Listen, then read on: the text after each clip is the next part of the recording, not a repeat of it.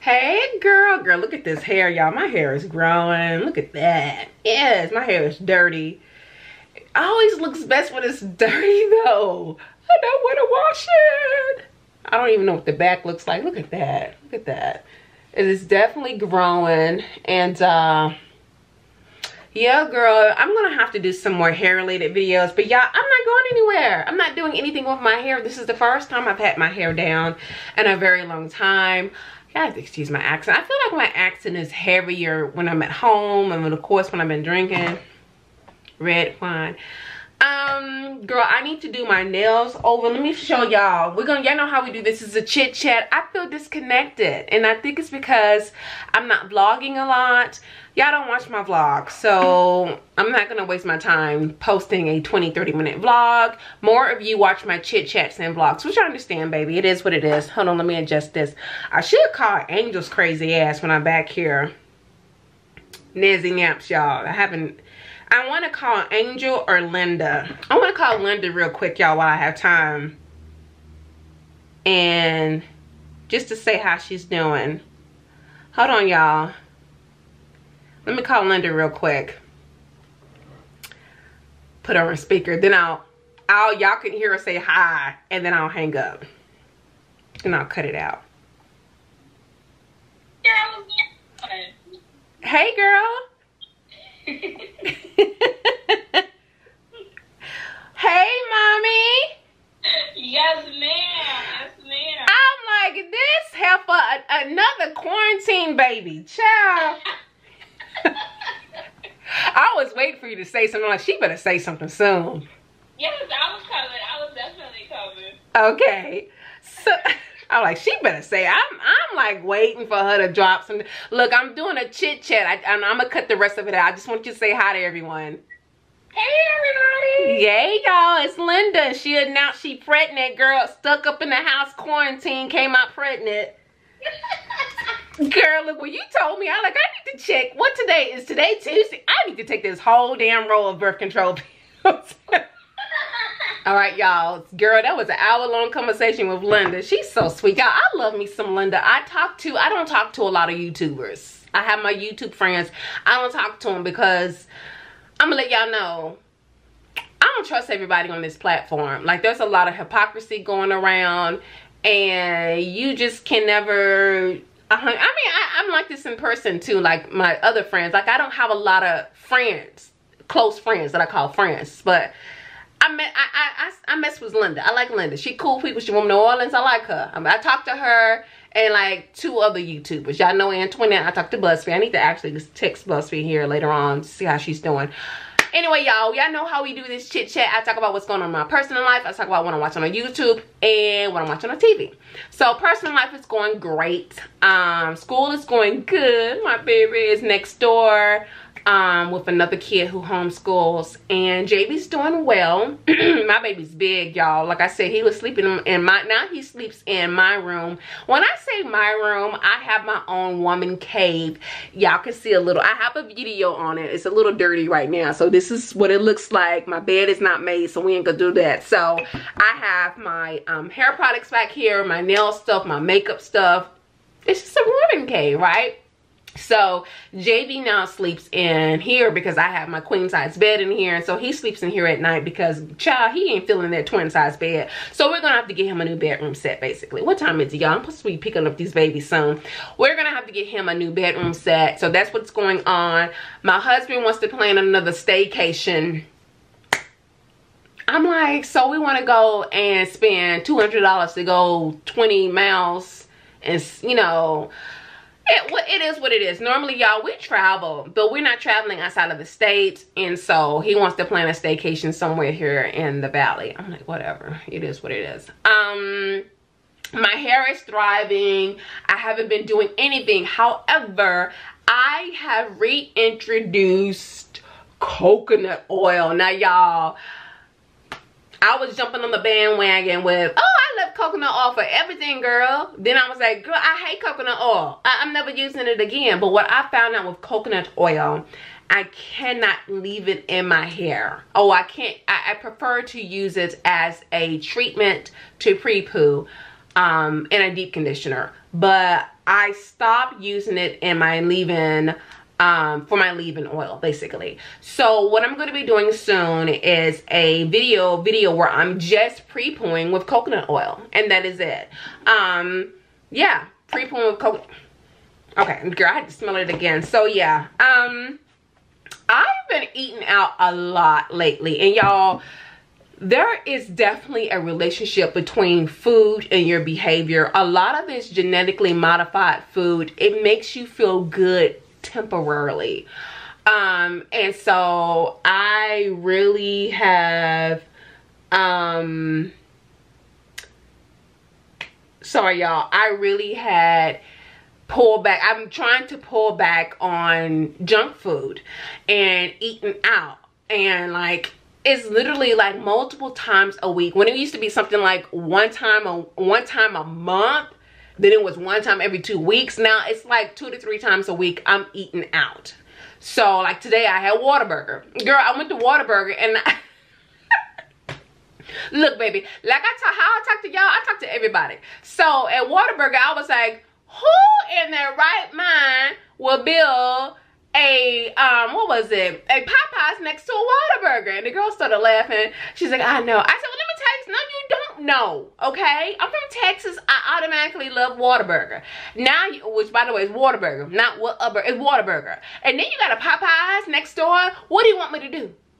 And she's like, well, you could get your food and then go over next door. I said, no, give me my burger. Yeah, okay. I'm like, give me my burger. Hell. So y'all, I'm just being extra for no reason. So yeah, that's going on. Today I had my mammogram. You guys, please make sure, black women in general, please make sure you go. I know we're in the middle of a pandemic, but please make sure that you are taking care of yourself holistically, medically, mentally, emotionally. Okay, there's a lot going on. We're not going to get into the losses. I'm just praying for everyone and praying that you have peace and peace of mind. I've been saying prayers for people, very specific prayers. God still hears us, y'all. There's a lot going on, and I know it feels like we're not being answered. He will get there in due time. It's his timing. He hears us. He really, I wholeheartedly, I know that, I believe that, okay? He hears us, so do not stop praying, okay? So, besides that, we are good. I am blessed to be alive. My husband is good. Girl, he's getting on my nerves. My husband is good. He is well. And yeah, we're just making it. Biden is in. Now, I don't care. You know, you may have mixed feelings about it. I do too, baby, but he's in. Now, what I'm watching on YouTube, I'm not really watching anything. Excuse me, y'all. Got a little indigestion. I'm not really watching anything, but there was someone. I want to see if I can find her channel. She basically talked about, oh, let me back up a little bit. Remember the woman I told y'all, the YouTuber who lost her husband, and I believe it was due to some heart issues. I don't know how I feel about this. Actually, I do know how I feel about this as a Christian, but I'm never gonna judge someone. She apparently seeked out a medium for, you know, because of the death of her husband.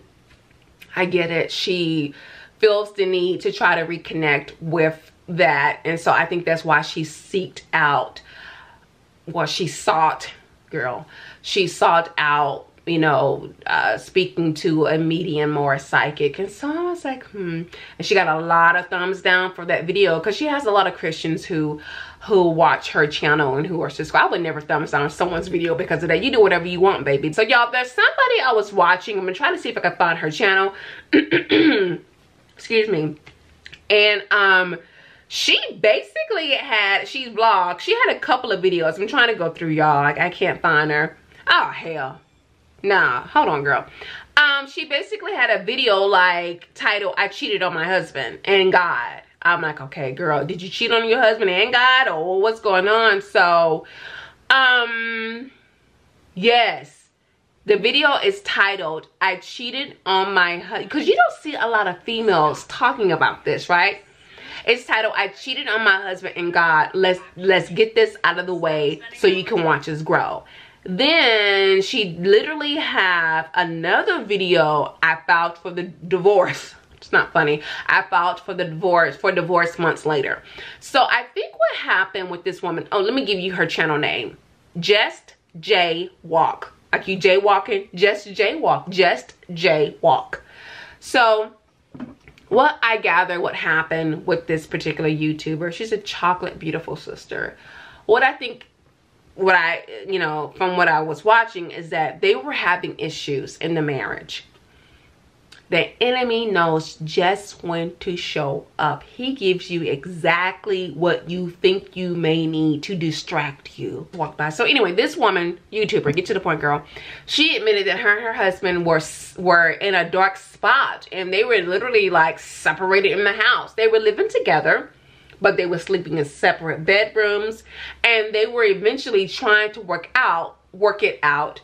In the midst of this separation, she had an affair, and it dragged on for a couple of months. Now, y'all, I know there are certain people who feel like if you are separated, you're really not cheating.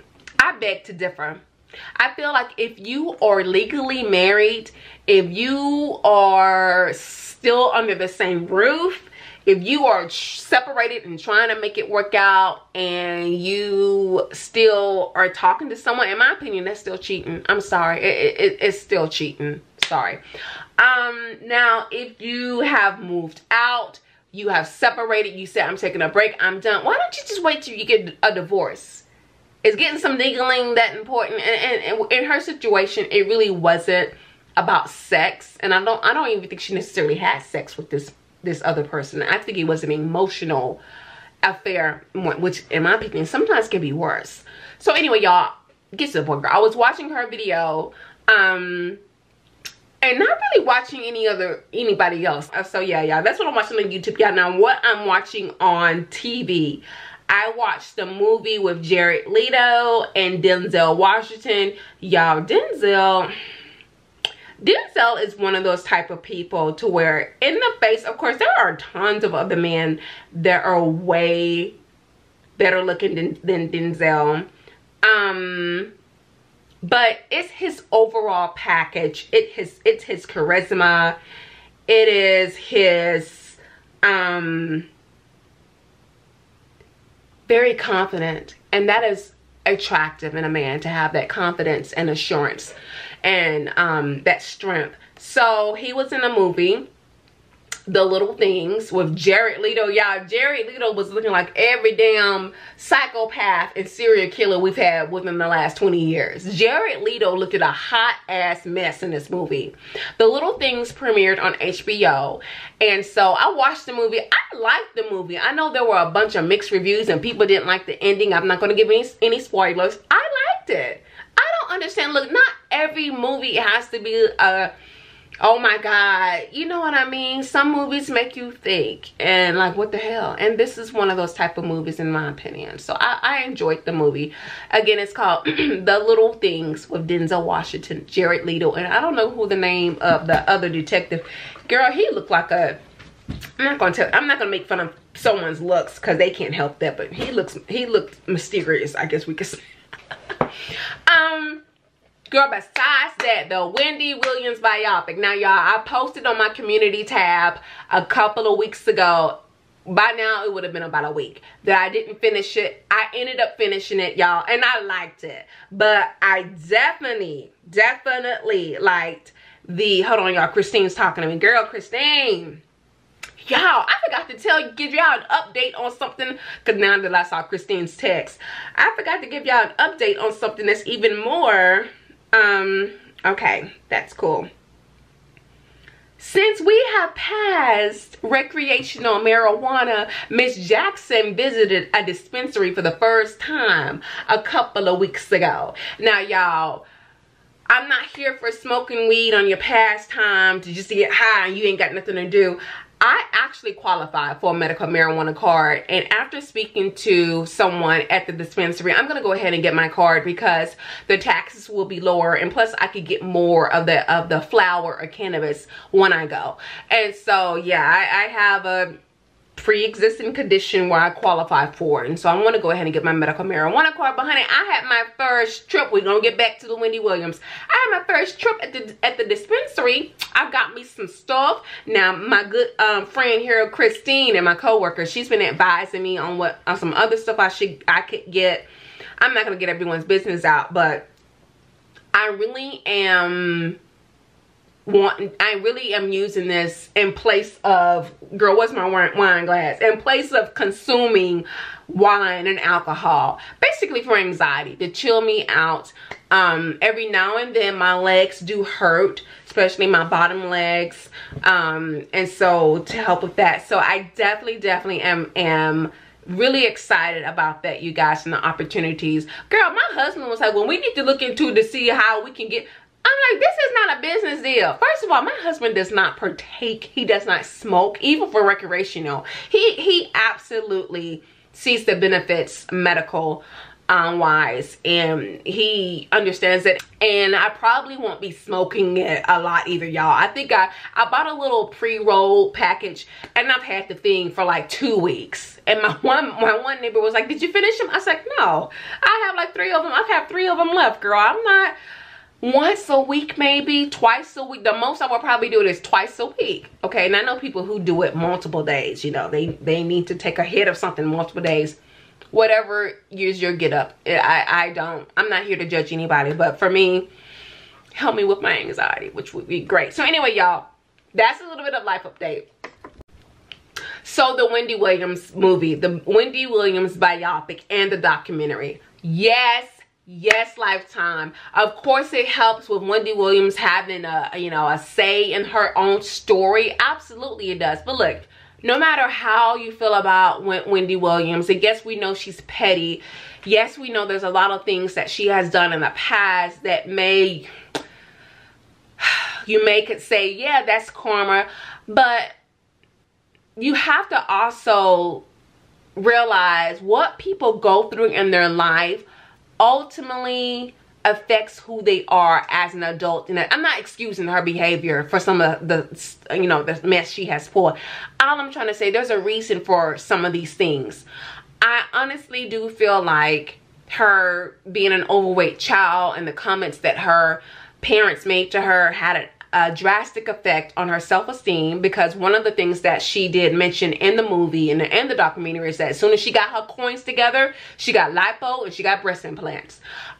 She was on cocaine. Was she on cocaine, y'all? Cocaine for a while, so to maintain her weight. And so you found out a lot about how Kevin, her husband, basically manipulated her in the situation. And he was her manager for a while. And I didn't realize he was younger than her. Yeah, he was like, what, 5 years younger than her? But he was a thug. And he had a lot of street cred. And Wendy liked that. And she felt safe. And that was someone that she could connect with. Now, the reason why I said that you have to feel some type of, you don't have to do anything because of her issues with infertility. And the fact that I had no idea. I knew that she had miscarriages, but I had no idea that they had went that far, meaning that she had to have them basically stillborn. She had to go through with the pregnancy and have the baby, and the babies didn't. I mean, that is horrible. To go through that with Kevin, and then she went on bed rest. She worked from home because she had a weak cervix. Come to find out she had Graves' disease, issues with her thyroid, and she just set her butt down and worked and was able to carry a baby to full term. So that's where my sympathy comes from. And also, honestly, I really do feel like her husband, her ex-husband, put her through the ringer. I mean, again, I'm not excusing her behavior, but I couldn't imagine being married to someone and having all of this loss to find out that he's been cheating on you this entire time. Not only that, but he had another baby, and you yourself, you had so many issues, conceiving and even, holding on to a child, and he'd get another woman pregnant. it's just it's a lot, y'all. And so I do feel like the biopic could have been like a series, like 4 or 5, you know, series. And I you know, and so I did see the documentary. I didn't see all of it, but I saw most of it. I saw enough. And so it really did pain me, y'all. And again, I don't even watch the Wendy Williams show. I probably have seen maybe 1 or 2 full episodes, but it really did hurt me to see her break down. I mean, they started off the interview, why don't you introduce yourself? It was already cut. You could just see the emotion and everything boiling up. I mean, you can sense it too. You know, it was a lot. It was a bit much, y'all. And she just was crying. And you know, she was laying on her couch in her her penthouse, having a glass of champagne and wine. She has lymphedema. And so looking at Wendy and some of her pictures, it does make sense, you know, because her legs sometimes look a little bigger. And so she said that she had to have those leg compressions on for like 2 hours a day. She gets this type of treatment. But just hearing her talk about Kevin, her ex-husband, and, you know, this marriage and then the babies and all of the drama, and I'm like, oh my God, you never know what people, at the end of the day, Wendy Williams, no matter what you think about her, she is a human being, and she has gone through something, and this is her story, and she wouldn't be where she's at if people weren't watching her. So yeah, I did enjoy the biopic of her. Girl, it's better than that Salt and Pepper one, but yes, I did enjoy it, and there were a couple of things that were a shocker that I learned. I mean, I knew she had been on crack and all that. I knew about the interview she had with Mariah Carey, the interview that she had Whitney Houston. Child, sometimes when I want to hear a good reading, I listen to either that or the Judge Mathis, where he dragged her baby, Judge Mathis and Wendy Williams. So yeah, y'all, so that is it, y'all. This video is going on long. I gotta go fix me some tacos, you know, that's very productive. And so that is it, everyone. Thank you so much for watching. Take care. Bye.